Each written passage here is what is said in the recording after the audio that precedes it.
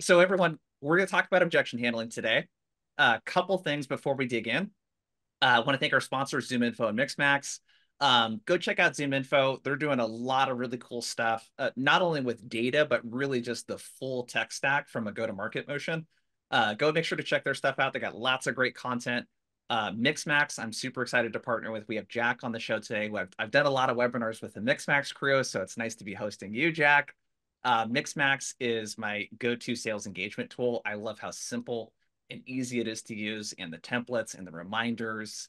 My inbox, I have help managing my inbox, but it would be a freaking nightmare without the reminder function. So I want to thank our sponsors. Quick intro on the guests. We got Will Aiken, founder at willakin.com. He's got some swag that he wants you to check out, I think, at willakin.com. It's pretty cool, though. His stuff's pretty cool. It's very tasteful, too. We got Jack, SDR manager at Mixmax. We got Abdullah Casino. Did I pronounce your last name right, Abdullah? Spot on. Okay. Uh, Sales development manager at ZoomInfo. And then if you're seeing our stuff for the first time, my name's Jason Bay. I run Outbound Squad. So we do sales coaching, training, all of that kind of stuff for SDRs and BDRs. So as we talk about objection handling, I thought a fun way to kind of introduce the topic, you guys, let us know in the chat. And then you guys here, let us know as well. If you get an order and it has cheese on it or something else that you told them specifically not to put on it, do you send the dish back or do you just deal with it? Will, you said you just leave it. Let us know in the chat. What do you do? Jack, what do you do? Do you send it Oh, back? I leave it. I can't send it back. I just can't. No way. Wow. Okay. Abdullah? I'll eat the cheese. Damn. Wow. Am I the only savage on the Jason, call you today? No, seem I'm you just kidding. seem surprised. Would I you gotta send it say, back? respect to the people Yeah, that can I send it would. back. For I sure. would respectfully send it back. I would like. I can't eat cheese. Okay, all Um. right, there you go. So if you're lactose intolerant, that makes sense. But cheese normally is extra, so that's like a freebie to me. You know, Yep. if, like a cheeseburger is more than just a plain hamburger. So I'm like, whoa, I'm not going to tell them. I'm going to go. That's so funny. The reason I asked this question is for you guys here, is it the discomfort and the awkward confrontation? Does it feel confrontational to say something? Do you feel like you're going to hurt the person's feelings? Do you feel like they're going to mess with your food? Like, why don't you say anything? Sliced cheese isn't worth the effort. I'd rather just dig in. I'm there to eat. And Mm, I've been a server, and that means that I'm overly compensating for like I know how many bad customers there are out there.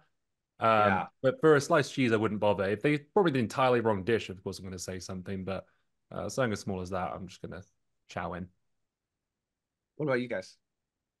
Coming from the restaurant industry as well, I would just, have that cheese. It's just the value of time. I'm not waiting for another burger. And I know it's just going to taste as good. And it's not like if it was something I was allergic to, yes.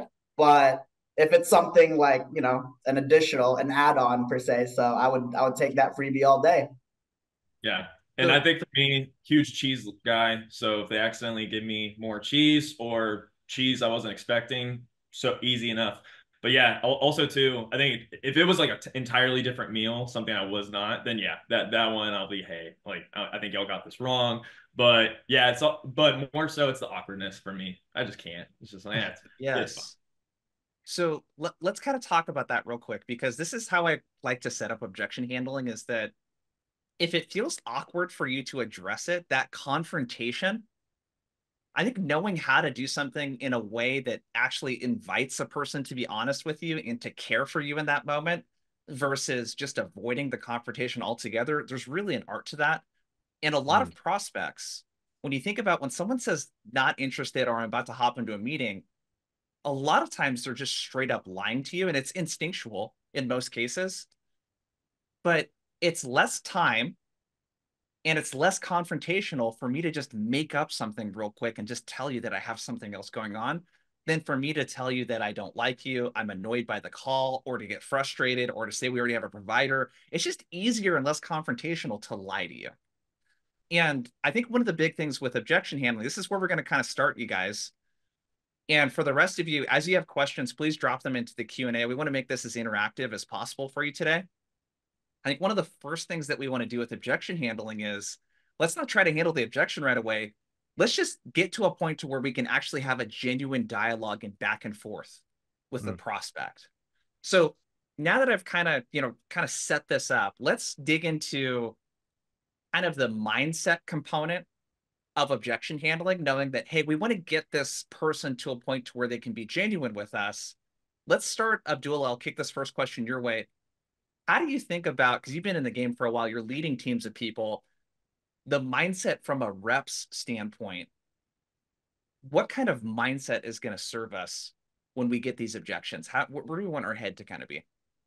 I feel like objection handling kind of starts with your energy, right? Like your energy on the phone. I always say that like you have the ability to kind of uplift someone, or if your tone on the phone is a little bit like on a lower end, you have the ability to kind of indulge in someone being angry at you, right? So the mentality is Yeah. like have that high energy, and you're just having a conversation. You're having a human to human conversation. As long as you're confident in the product, you will be in an okay spot to have that conversation. Because unless you're talking to a previous customer, which is going to be a more interesting conversation, or someone who has never heard of your product before, you are going to be the expert in that. Have that energy. You're teaching somebody. Be joyful in that. So more of a teaching approach rather than, hey, I'm making another cold call. So your energy is everything in that. Yeah. Comments, Jack, Will, like energy, vibe, without being, we're not trying to go to the Yeah. crystals place for everyone watching with this. We're not trying to be super woo-woo here when we say Oh, energy. I was about to light the But like you're incense up here. go Well, I ahead, think Will. to Abdullah's point there, the energy is in my mind. It's like, okay, you got to detach from the outcome, but you got to show that in the way that you approach it as well. Don't be nervous. Don't be overthink it. Like it's all good. You're just having fun. If it doesn't go well, it doesn't go well. If it goes well, it goes well, right? But like to show that to the prospect, it takes that mindset as well, and it'll come through in the way you speak, the tonality, the speed, the pacing. That's why it's helpful to just put on a smile, because those people are easy to talk to. And if you can lower your guard, then the prospect is likely to lower theirs and reciprocate that. So you got to come without guard to get rid of all the stuff that makes you sound, like you're nervous, out of place. Yeah. I Um, want to double click on the smile piece because this is what I was taught, because I come up in call centers, and it's, Yeah. we used to put little pocket mirrors in the cubicles, and the thing was, hey, you need to see your teeth when you're talking, and the smile really radiates through the phone. Mm. The kind of idea that I always like to share with reps is I want it to be really hard for you to be an asshole to me as a prospect. That's the type of energy that I want to bring in. Like you would feel like an absolute jerk if you were mean to me. Um, Jack, what about you in terms of like mindset, like approach, yeah, style? We're going to talk for everyone watching and listening. We're going to give you like how to handle like every objection. We're going to like do a round table on that part. Yeah. But I think this part is the part that's a little tougher than knowing the exact words to say. But what are your thoughts on like mindset, like how you approach it, maybe the style that you yeah. take when you're objection handling, that sort of thing? Yeah, so for me and my team, I'm sure they're on this call. I'm a big mindset guy. Like, yes, everything else is there from like whatever scripts you have or talk tracks, but it all starts with mindset. So if you go into every call putting pressure on yourself, like I need to book meetings, like this is what I need to do, but you're not setting yourself up for success. But the mindset shift that I've seen in a lot of reps is when they go into it of you're just having a conversation. You're not trying to sell every single person, because more than likely, no, not everyone's going to be a great fit for your solution. It's just how it is. So at that point, look at it as, I think someone said it in the chat, human to human. That's all you're trying to do at this point. Connect on a humanly basis. You're also trying to break down those barriers, and you can't do that effectively if you're just a robot, or you got to find the reason why you're a seller is because you have some characteristics that really make you who you are. So exploit those, like really make those your own and make it how it is. And also too, we've said this on a few of my different webinars, like the trend is, or the relationship is sellers chasing and selling the prospect is trying to avoid and run away.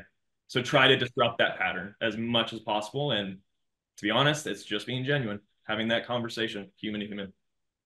And having I mean, especially for the account executives watching, having a full-ish pipeline allows you to not be so needy coming into that call where you don't need the meeting so bad. You never want to, you always want to be coming from a place of abundance. And people talk about abundance a lot from a mindset standpoint, but really what creates abundance is actually having it.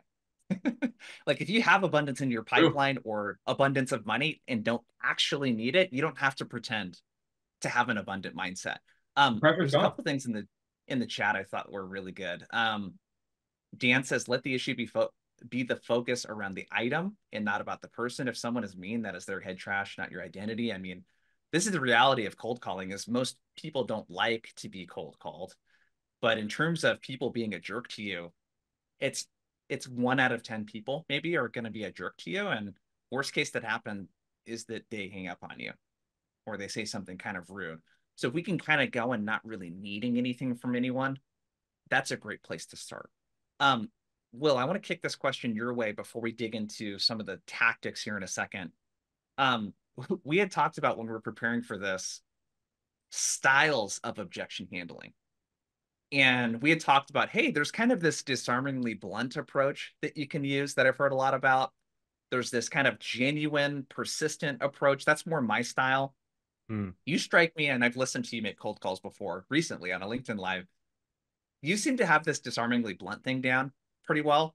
But how would you describe your style with this? And if someone wants to be a little cheeky about it, if that's the right word, any tips or what does that sound like maybe like from a tonality standpoint? And feel free to provide an example if you want. Yeah. Yeah, I think it's just it's knowing about who you are and what you're comfortable doing as well, right? So over the next 45 minutes, while we run through like a few different ways to handle objection, you might go, oh, I just can't see myself saying or doing that. It just doesn't sound like me. That's a natural feeling, and recognizing that and figuring out what can work for you is like a lot of sales. It's why a lot of like there's no silver bullet. Every seller is different, every buyer, every industry is different. For me, like I guess my approach is just like at this point, I don't really care. I do still get a little bit nervous when I haven't made cold calls in a while. That's natural, but also like we were talking before this, I don't really need the meeting as well, so it doesn't really matter what happens. I'm just there to have a good time, and if I can book a meeting, that's great. Generally, my style is just like you said. If I think of something or I'm curious about something, I'll ask the question up front. If someone gives me an objection, then I'll just lay it out for them and say, yeah, this is the deal. Or, I agree totally with you. It's not coming at any kind of combative way, but still being willing to just go, hey, here's a question for you related to that. But I think the main thing about style is just figuring out what you are, who you are, and what sounds right coming out of your mouth. So that could take some practice and repetition to get there, though. Yeah, and just getting super comfortable, and people are giving you a hard time in the chat. Laura says his accent doesn't hurt. I would agree. Oh, I will admit that's I won't lie. Being in North America, all my old colleagues, when I used to make cold calls, they'd be like, well, it doesn't count that Will booked the most meetings because he's got the accent. I'm like, yeah, I'll put one on then. It's all right. Jason, can you do a British accent? Can't do a British accent. That's yeah, not see, as good. There you go. You connect conversation rate just doubled, mate. This Jason with that. Okay, I'm gonna stop doing this. Okay. Anyways, I digress. So let's talk about this. So I think the first key strategy with objection handling is let's kind of like create different buckets for the types of objections. So if we're thinking about the types of objections, we have called these like brush offs on one hand, and then you have like your more logical objections on the other. I think to make it really simple, we could say there's very emotional, reflexive, off the cuff objections. So if someone says not interested, not right now, et cetera, in the first 30 seconds of speaking with them, that's usually a reflexive response, no different than, I don't know about you guys, when I walk into a shopping mall and I see a salesperson trying to grab my attention out of the corner of my eye, I don't even think about it. I try not to make I do exactly what Jack did there. I try not to make eye contact because I just don't want to interact with them. I don't even think about it. It doesn't even matter. They could say, hey, we have a 50% off coupon for the thing that you wanted to come in here and buy. And I just wouldn't even listen to them because I'm so like just reflexive. Like I'm so trained to ignore them.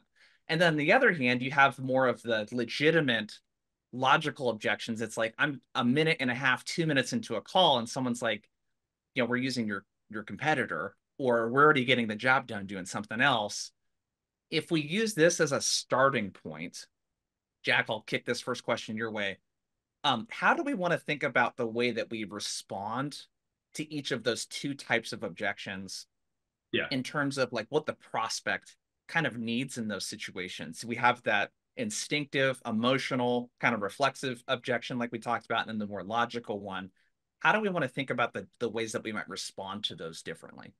Yeah, so in a way, they're kind of similar when you think about them because at the end, they're still objections. And I think what we touched on previously, and Will did a good job mentioning it, but like that genuine, just being disarmingly blunt. My style too is disarmingly blunt with that genuine side too. So it's kind of like a mix of both, but you get hit with not interested, own it. Hey, not surprised you're not interested. I called you out of the blue. Like start there. Kind of just disarms them a little bit more, get into it. But then even a logical objection too, you can get more into the weeds into it because now you have some more information beyond just like the bare smoke screen, not interested. But I think just again, being transparent, kind of own it. Hey, I don't blame you for not being interested. I just called you out of the blue. But this is why I was calling you. Does it still make sense? Does it still not sound like something you're interested at this point? So kind of just being honest with them. And that's what I've seen a lot of from me too. And the difference for me is not panicking and just owning. And actually, I have a weird thing too. I go in every call. I'm obviously hoping for the best, but I'm prepared for the worst.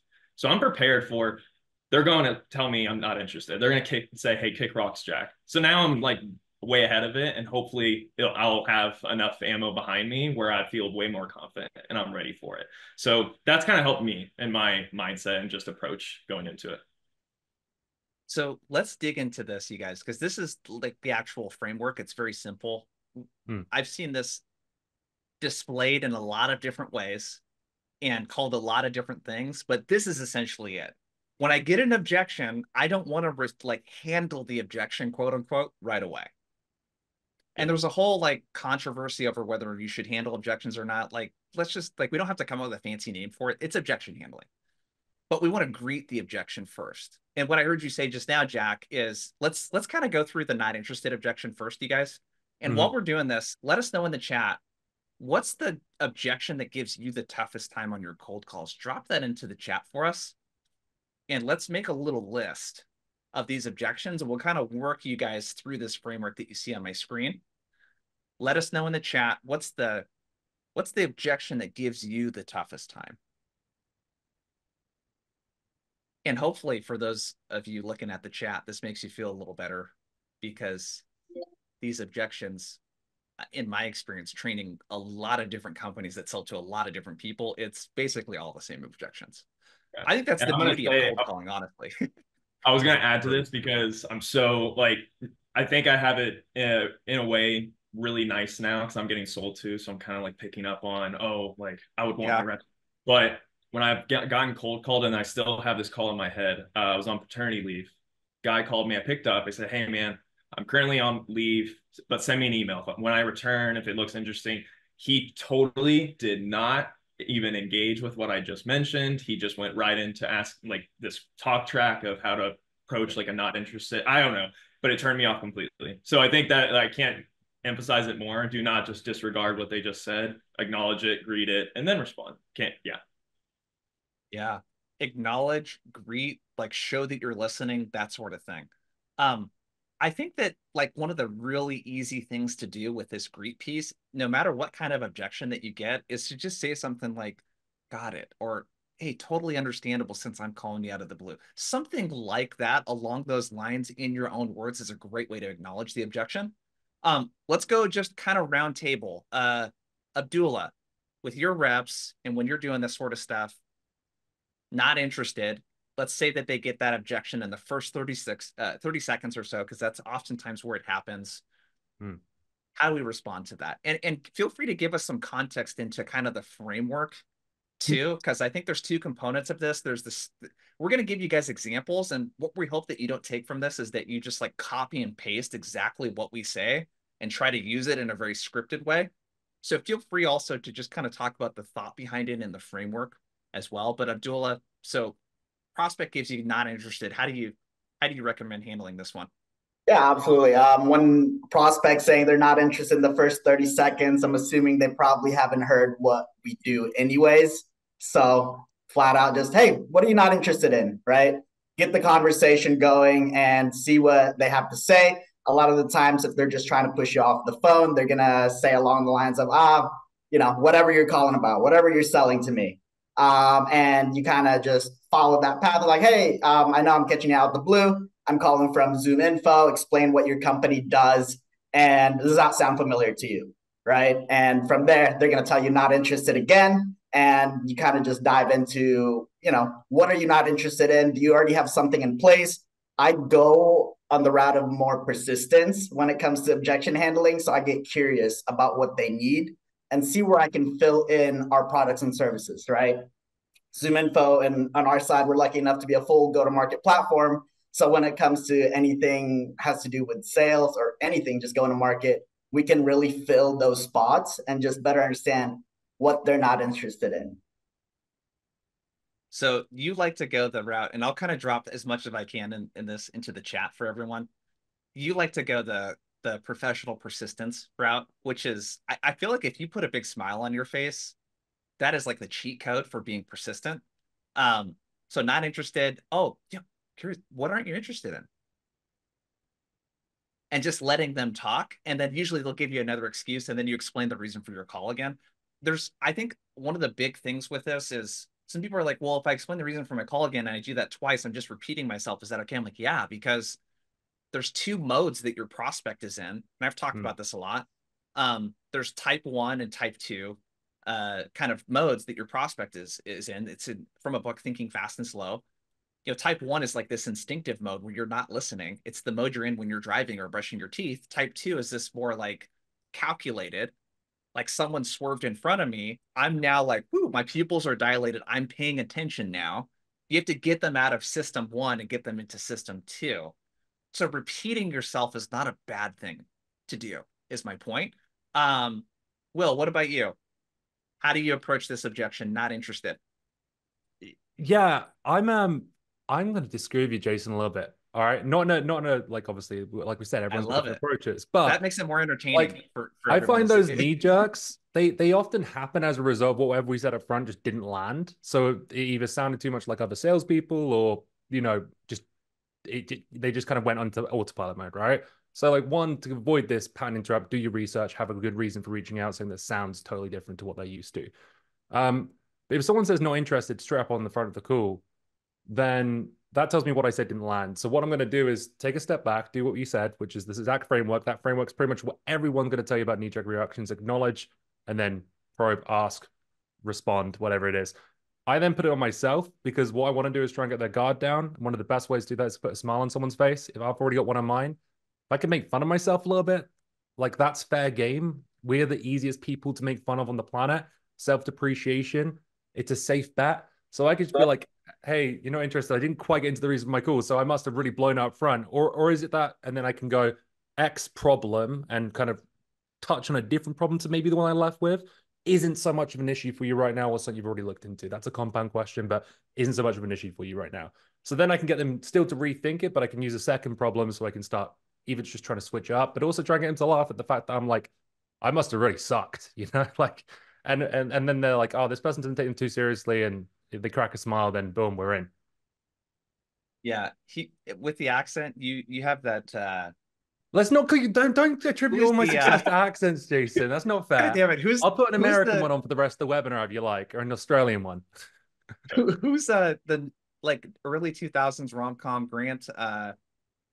He's in a lot of movies like Julia Hugh Grant. Hugh Grant, yeah. Hugh Grant. Like Hugh Grant, that's kind of like the self-deprecation. Like that energy I find to be like really helpful. Okay. Daniel says, does anyone know of a good accent school? You guys are hilarious. I'm launching a new course next month. I'll teach you the way. There we go. Yeah. I'm not even British. This is all fake. I was born in Maine. So self-deprecation, Jack, what are your thoughts on this one? Because this is like all of the conversational intelligence data I've seen is 80% of the objections, 80 to 90% of the objections that most sales teams get are these blow-off objections. It's like not interested, send me an email. It's most of the time this type of stuff. So the not interested, how do you recommend handling that one? I'm very similar to Will. Will, we're on it right now because I love being self-deprecating myself because just owning, and I think Mixmax, we are in a like funny spot because we're selling to salespeople. They know why we're calling. They know what's going on. So just owning that, bringing yourself down to make them feel good and laugh a little bit tends to open that dialogue up more. But also too, I think I've told my reps this, like Mixmax, we've been around since early, I think around 2010 is when we officially started to launch. People still don't know us. We're the new kids on the block. I still say in the sales engagement space, we still have a lot to prove. And so if you're anyone in the, on the webinar today, if you're in that similar motion, your prospects probably haven't heard of you. So they're probably just going to push you off to the side, not interested. So taking that step back, maybe your approach is self-deprecating like me and Will, which helps. I've seen good success with it, but also just kind of taking that step back and reapproaching it and, starting over in a way. Hey, I mean, this is a cold call. I most definitely blew it. That's what I got from that. Here, let me take a step back really quick. This is why I was calling. That tends to help. I've seen a lot of success with it. My reps have their own way about it where they go in right off the cuff saying, hey, is this Jason? Hey, Jason, this is Jack. You're going to hate me. This is a cold call. Do you have 30 seconds for me to explain why I decided to call you today? And that tends to be really good. They're already approaching it. They're already kind of self-deprecating in a way. You're going to hate me. Not saying that's like a secret sauce for everyone to use, but anyway, that self-deprecating motion I really like. Yeah, I love that. Like the fall on your sword kind of thing is what I've heard people call it too. Yeah. I teach something very similar to like Will and Jack, like that approach. And it's always going back to, I think that the best way to handle objections is when you can deliver a customized response that based on your research and what you know about those personas to be true. So something like that might sound like this. Oh, Jack, it's like I totally missed the mark there. Usually when I'm speaking to call center leaders like yourself, reducing cost to serve is a really big priority. And like just too many people are calling in and not self-serving through FAQ pages. Is that by chance in your wheelhouse, or am I totally barking up the wrong tree? That's Being it. super specific, Funny. like you got to know these things. Like the best way to cold call and objection handle is to know generally the people that you're reaching out to, what they care about. So you guys got a couple different styles there. Both can work. So we're going to keep moving. Let us know in the chat if you guys got questions or in the Q&A as we're going through this. Let's dig into about to hop into a meeting, which honestly is a very similar way that you handle this objection. But we'll do that one, and then we'll do the send me an email one next. Will, let's start with you this time. Prospect says, I'm about to hop into a meeting, or some version of that, right? You caught me in a meeting. I'm leading a meeting. I'm about to hop into a meeting. It's 10:36 a.m. They're clearly not about to hop into a meeting at that time, but how do you recommend handling this one? All these knee-jerk types of ones are going to be very similar sounding. I have a little bit of a different first word, and then I go back into that repeating of the problem. So if they say I'm going to a meeting, I'm going to go, oh, my bad. Look, I know I'm calling out the blue here, and I could have given you a heads up I was planning to call, rather than just kind of catch you off guard again, and then go, problem X, or like you just said, the call center one. Is that a focus for you right now, or am I totally off the mark? So just acknowledge again, say, yo, you're going to a meeting. I should have given you a heads up that you're going to call. Basically, when you take that away from them, I think even like, I remember reading this like in a book, Never Split the Difference. Everyone's probably heard of this one. It's like the most overread book in sales. It's like an accusation audit. If you say all the bad things about yourself, then you take them away from the person you're talking to, and they naturally almost want to go, oh, no, it's okay. You don't have to tell me you're calling and all that stuff. So again, just agree with them, but almost like over agree with them in a way, like really lean into like, you're so right. I should have given you a heads up I was going to call. And then basically switch it back around and ask a question. So you mentioned something that I'm going to drop this into the chat that's so important. Lyle, it's Never Split the Difference is the book. Megan says, what was that second cheesy book? That second cheesy book? It's actually a really good book. Although... It's a really good book. I read it on vacation. It's like the only like vacation-sized book in my collection. But everyone in sales raves about this book. I think there's definitely some takeaways in there, especially when it comes to like questioning. Oh, it's really good. Yeah, it's very good.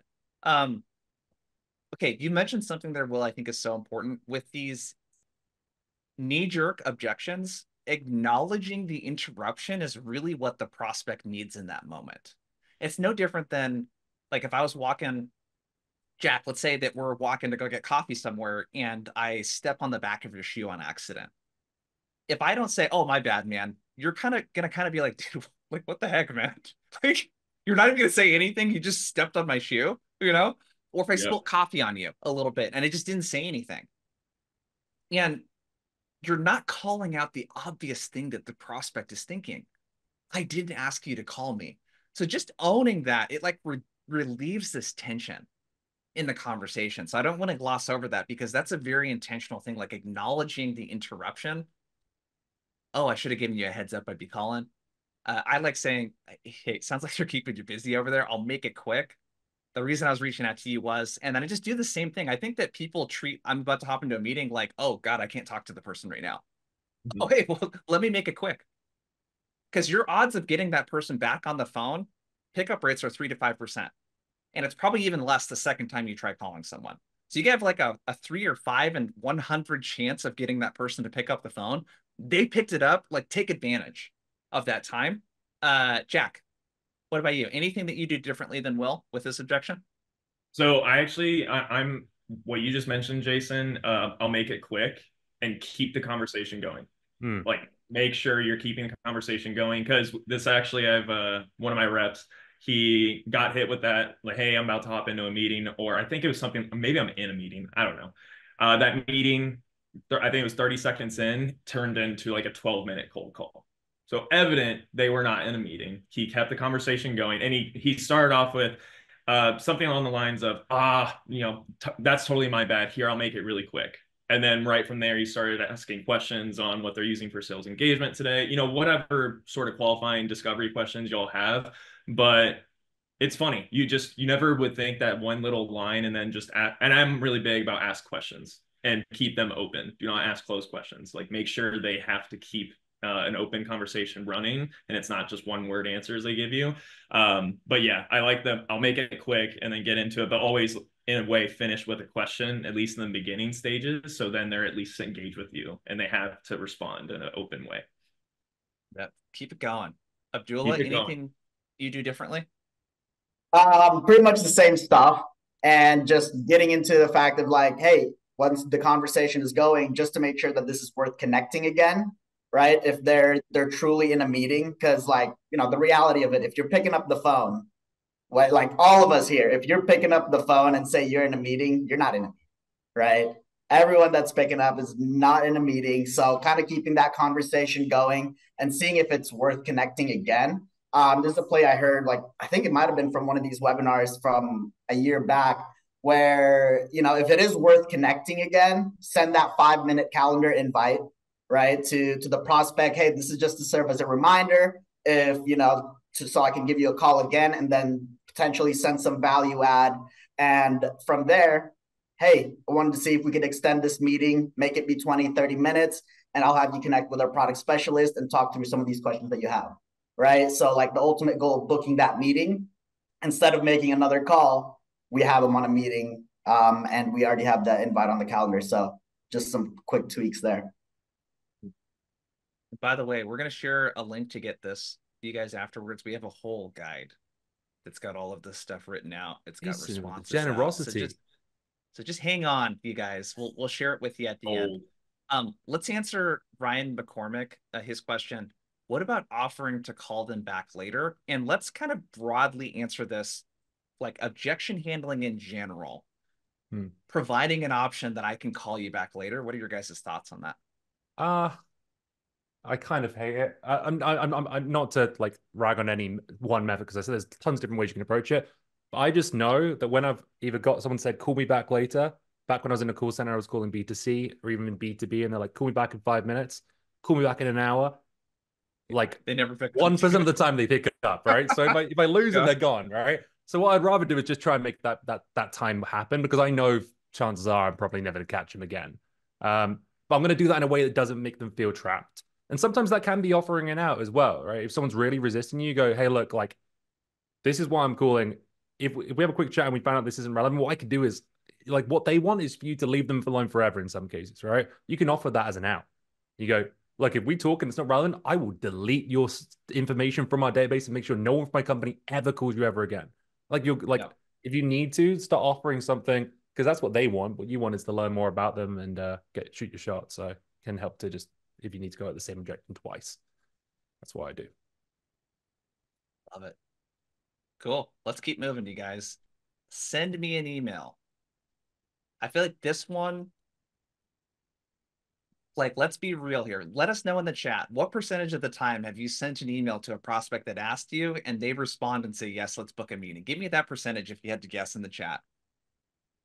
Send me an email. I've already sent you 7, Jason. You ignored them. That's why I'm calling you. Yeah, some people are like, oh, Jill, what's up, Jill? Jill says once, only once. Someone said negative 10%. So like it's a like I like thinking of sales and especially outbound as a game of odds. So like you're constantly trying to play the thing that has a higher chance of success. The lowest probability of success is going to be just complying and sending an email and hope that they respond to it. That's going to have the lowest percentage chance of success. So there's other things that we can do here. Um, Jack, let's kick this question your way. Yeah. So prospect says, send me an email. Give us maybe kind of the thought behind how you might respond to that and let us know generally how that might sound. Yeah. So, I mean, going back to, the greet and respond, hey, happy to send you an email. I have so much to send your way. Curious, what have I said so far has not resonated with you to want to meet further, or at least look at what we have? That's kind of, you're greeting the objection, saying, hey, I'm happy to send you an email. I have way too much to send your way. But just curious, what have I not said so far that's got you convinced you should be meeting with me or my team? That is a really effective one that we've seen really well. But funny enough, we've actually seen some success with, if you absolutely can't get around it, they're still, hey, I get it. You're a great sales, great sales, Jack, but you got to send me an email. Like I have to, I'm busy right now, whatever.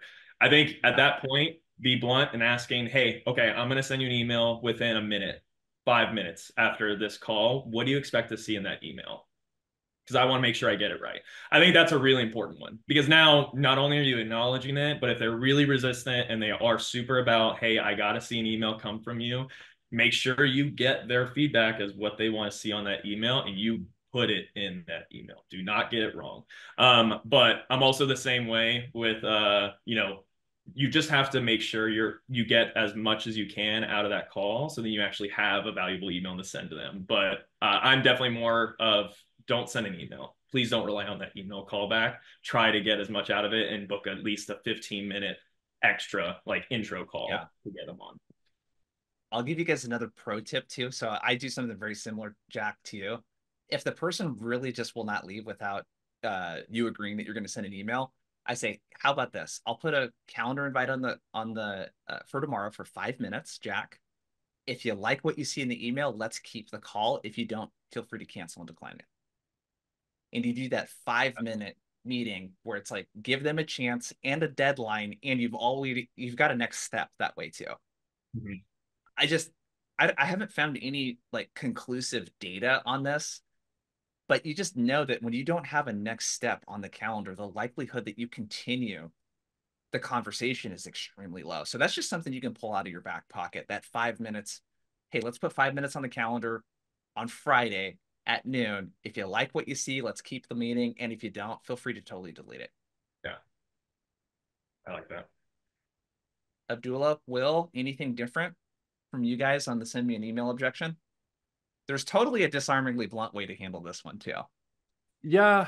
I'm never going to call someone out and be like, I have sent you emails, or like, what? So you can't, so you, what? So you can ignore that? Thing is, buyers are always, if I spoke to like 8 C-level execs at different levels, different size companies, procurement, CTOs, CIOs, and I interviewed them just to figure out what was making tick. Every single one of them said, if people could prospect me one way, I gave them the option, what channel would you choose? They said, all chose email. And I asked why, and they said, because it's really easy to ignore, right? So that's what they want. Like, if we go to email, we're putting ourselves on the back foot. We're lucky that we even got them on the phone. So again, I'm going to just go, yeah, I'm totally happy to send you an email. What the last thing I'd want to do though is send you something that's total junk and completely irrelevant. What? And then I'm going to ask a question, then just continue the conversation. What are you doing? How are you doing this today? What are you doing to do this? What are you doing to prevent this? And then keep going. Like Jack's story earlier, a lot of the time they'll just stay on the phone for another 7 minutes and have a full conversation with you. As long as you just don't let that thing shut you down right there and then. As long as you can ask it, and it helps as well if you can reiterate the relevance of why you're reaching out, the research you may have done on them, the problems that you help solve. I would always keep coming back to those. because those are some things that most sellers lack who are calling them. Like most cold calls I get, and I'm someone who picks up every cold call I get because I want to listen to different people's approaches, and if I like something, I can nick it, steal it. Sorry, that's British slang. But like 90% of the ones I get, the B2C ones, they're all like very scripted sounded, very like out, very just they don't sound like they're on the very sharp. You know what I mean? They're not on the money. Whereas the 10% who are like, oh, this person's worth listening to, they know something about me, they've done their research. I'll give those people a lot more time, and I'm often a lot more blown away with those people. And those people are the people who can sell me something that I didn't even think I needed half the time as well. That said, salespeople are easy sales once you've got them because they know the tricks, right? Yes. Christy LeBlanc dropped something into the chat that's that more disarmingly blunt approach. I do it sometimes. Disarmingly blunt is not totally my style, but just saying, hey, I'm happy to send you an email, Will, but just level with me here. Most of the time when I speak with people, they say they want an email, but it's really just a polite way of saying they're not interested. Is that the case here, or is there something that you really want to see more of? And just giving the person an easy way out. I'm a big fan of not saying that we can call back the person, but giving them an easy way out. I do like doing that because, especially if you're an account executive, I mean, do you want to do a meeting with someone that's not like that doesn't want to meet with you? I don't want to do those meetings. Let's answer a question. Abdul, I'll throw this question your way. Saul Peters asks, I have received a response on my email by my prospect asking for my availability, and now they've ghosted it. How do you think we should take it? I've already tried texting, calling, emailing follow-ups, and in-mail. Saul has done all of the channels, it sounds like, besides showing up at the person's house. What's the move here, Abdullah? And then maybe like kind of think about how this could have been prevented as well. Could have booked it on the phone. Maybe pick up the phone, right? That's always the answer. It looks like they've already done that. Change your call presence. Knock on their door. A lot of things you can do, but to prevent something like that, maybe send some value add very specific to that company. But my leverage is on to the next, right? If they're not responding, you've sent everything else to them, on to the next one, having that abundance of prospects. Because if someone's ghosting you, right? It's been a week, you sent the calendar invite, to a point, you kind of have to understand the value of your time. Are you going to be able to collect a couple more prospects rather than spend this on that one prospect? So a little bit of understanding your losses is see if they've truly done everything, on to the next. Yep. You got to know when to move on. Will, are you going to say something? No, I think it comes on to the same thing we said earlier. Like the best way to handle things is sometimes just prevent them. So just to make sure everything you do up front, the research, the people you're targeting, the meetings that you book have a good agenda. The emails you send are actually relevant and personalized. Like if you do the prep work, my father-in-law, he's like very hands-on guy. He's like blue collar, total opposite of me because I didn't know how to use a drill when I first met him. He always kills me because I always make cuts wrong. He says measure twice, cut once. So again, it's like the idea that do more to prevent than like trying to execute. So if you can give people a relevant reason, if you can set a good agenda, if you can send reminders, if you can get confirmation and buy-in, then you're going to have less of this anyway. Yeah. I got another thought here too. I think that salespeople sometimes make it unnecessarily difficult for a prospect to find time with them. So the extreme version of that is someone responds to my cold email and says, yeah, sure, let's meet. And then I respond with, does next week work for you? That's a lot of work for the prospect to do. Now they got to look through the schedule, find a specific time. It's harder to do all of that work than it is to just reply yes or no. And what I want to share with you, this is kind of like a template that you could use. I think it was when they were called Exec Vision. I don't know who they're owned by now. They did a really big study on, do people prefer to schedule through calendar links? Do they prefer for you to recommend times, or do they prefer recommending times themselves? And what they found is that it's about a third, a third, a third. So people have a lot of different preferences. There's a couple of things that when you're scheduling meetings will make it way easier. Like you need to really think like an executive assistant. One of them is list 2 times and days out manually. So do bullet points, list the days out manually. There are some executives, it might be a generational thing. Scheduling links drive them crazy. Yep. Oh, it feels like you're making them do all the work. convert the time zone too. I'm so big on this. If you're Pacific time and a prospect is Eastern time, convert the times into Eastern time. Don't make them do the conversion from Pacific. Like some people are not good at that also. So it's a lot of work. Again, you're making the person do reduce friction. Leave the scheduling link in there. That leave that as an option, and then let them know that they can recommend days or times too. The other thing that you could do here is if it's a really senior person at a big company, is you could say, and of course, feel free to loop in your EA, who I'm happy to work with to find time.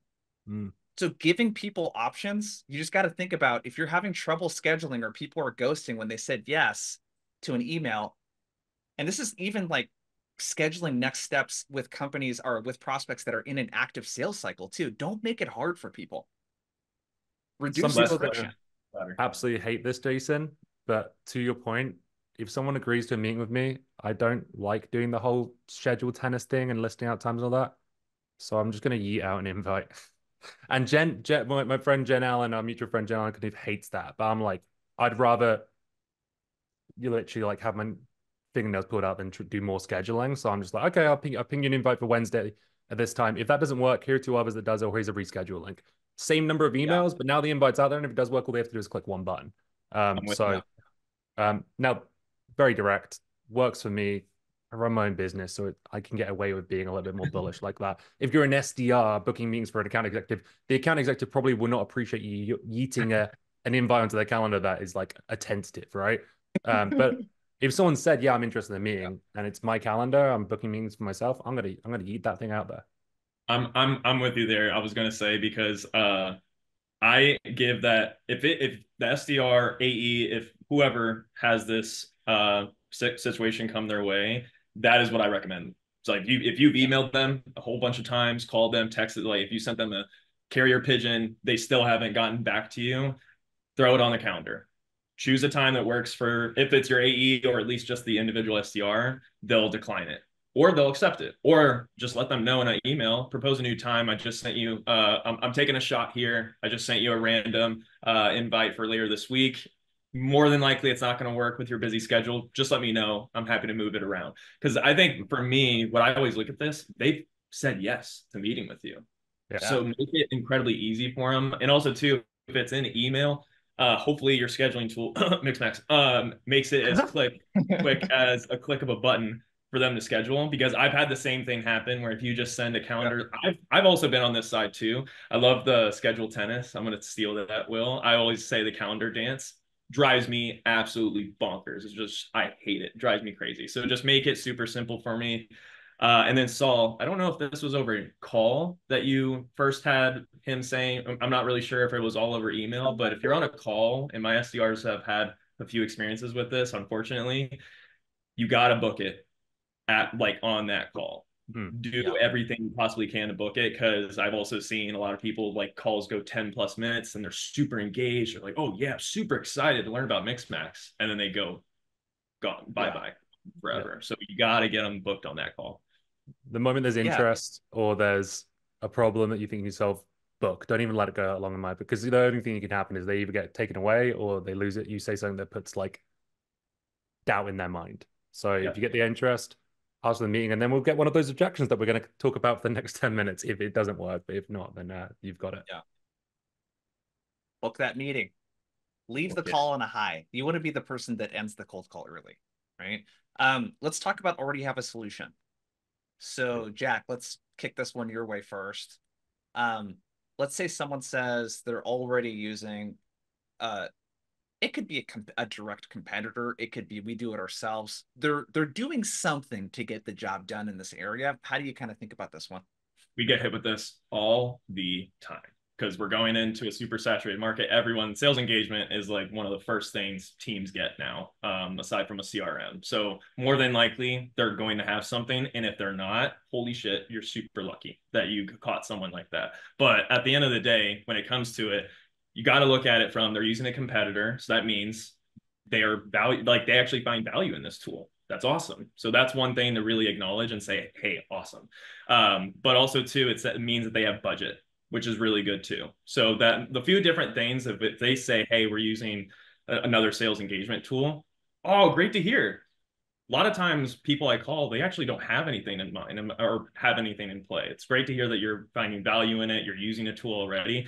Curious, what tool are you using? I think I'm really big of find out what they're using. Because then if you get off that call, find what that tool is, and then keep the conversation going from there. Scale 1 to 10, be honest. Is it a perfect 10? Most often, you can't really say that about tech right now. Where does it fall in your scale right now? That's a really good one that people tend to, they'll give a number, but they normally will give you like a spiel about why that is, which is always funny to hear. So there's a few different ways, but I'm really big about acknowledging it's great you're using a solution already. That's awesome to hear. How's the experience been with it so far? What teams are using it right now? There's a few different questions we tee up. Abdullah, you guys probably run into this a ton with ZoomInfo too. Yeah, same thing is just acknowledge the competition, right? That's great. I kind of expected that you'd have another solution in place. That's kind of why I'm calling you, right? You understand the value in the solution. Just checking in. How's that going for you? What do you love about it? Right? What do you hate about it? And like the thing I like to go to, if the prospect is in a joyful tone, similar to me, I'm like, hey, we're a couple of grown-ups. We never get to play pretend. What if you had a magic wand? What would you fix about it? Yeah. Right? Just be blunt, be quick to the point, and see where we can fit the solution that we may have. And if there's nothing there, it's like, hey, have you reassessed your solutions in that regard? Can we consolidate any of your tech stack? I know budgeting is always a problem with the economy right now. Would love to see where we could cut some of those, loose money that we're not really putting to full use. Love it. I'll throw one more in. I love pros and cons. So if I was selling sales, like if I was calling for Mixmax, an example of what I might say is, hey, that's great. You're using a tool already. I am curious because I hear from a lot of sales development leaders that what they really love about these tools is like how robust they are. But one of the things that I hear is that getting AEs to use some of those sales engagement tools, because they're so complicated, like the adoption is really low. What's your experience been? So if you know the pros and cons and the competitive battle card, always do the pros. Hey, I hear that's great because of this reason, but sometimes I hear this. What's your experience been? Or if you have a more specific question, you can ask too. We got to keep moving, you guys. I want to get to this other one because budget's a really common one. And I think we're back to Will on this one. Budget. Prospect says, I don't have the budget. We're on a hiring freeze. The budget's tight, etc. And let's say it's a couple minutes into the call. It's not in the first 30 seconds. How do you think about handling this one? Because the budget and solution ones are probably two of the ones that I think can be real, or even I'm not the right person, can sometimes be real, and I want to dig into that a little bit more. The budget one, I want to understand a little bit more, because frankly, most people don't have a set budget per year for software tools, which isn't why I sell anymore. Most people do have a learning budget, which is now what I help teams with. But most of the time, people don't have like, oh, I have $50,000 pegged over here ready for an e-sign software that we're not already using. Like that's just not, most people don't have a budget assigned. So instead what I'm going to say is like, hey, no, I totally get it. No, it's a tough time right now, but keeping tools, buying new stuff, etc. When you say you don't have budget, is that because your CFO would throw their calculator at you if you even suggested spending more money right now? Or is it more like you don't see problem area as something that's worth investing in or is going to see any return? So then I'm going to just try and whittle that down to try and better understand, is budget is it like a dead thing? We're never going to spend any money. There is $0 in the bank or $0 available no matter what I do in the bank. Or is it like, I just don't see the value in fixing that particular problem that you've put on my plate by cold calling me. And that can then allow me to dig a bit deeper and see if that really is maybe not worth investing in. If it's not, that's all good as well, right? Like we said at the start. If it's not a problem, I'm not going to try and sell it to them. But I want to know if it's not a problem, not just take their knee-jerk reaction for it. Yeah, Abdullah, you guys got anything different on this one? The approach that I have my team kind of go with is like that ROI, right? Like everyone wants to return on their money. So if something's too expensive, just kind of understand, hey, like what did you find value in the tool at the very least? And better understand like what is their average sales price per product, and kind of show it to them. And hey, okay, like let's say ZoomInfo is 15K and the cost of this company's product is around 5K, right? If I can bring you 3 clients, you've paid off a year of this product. So kind of putting that in front of them. If budget is still an issue, that's more of a reason to get in this call, right? A lot of people are trying to reassess their tools, see where they can save money. We'll do that for you during this walkthrough, kind of help you better understand what's going on within your company and where we may fit.